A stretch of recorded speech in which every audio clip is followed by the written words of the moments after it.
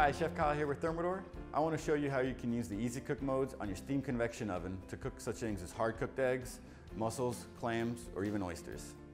For mussels, clams, and oysters, just enter the total weight of what you're cooking, anywhere from 1 to 5 pounds, select the easy cook mode for clams or oysters, and hit start. Since we're cooking our mussels with a little sauce, we're going to use a solid pan with the ingredients all in the solid pan. If we were just steaming clams or oysters, we would use a perforated pan with a solid pan underneath.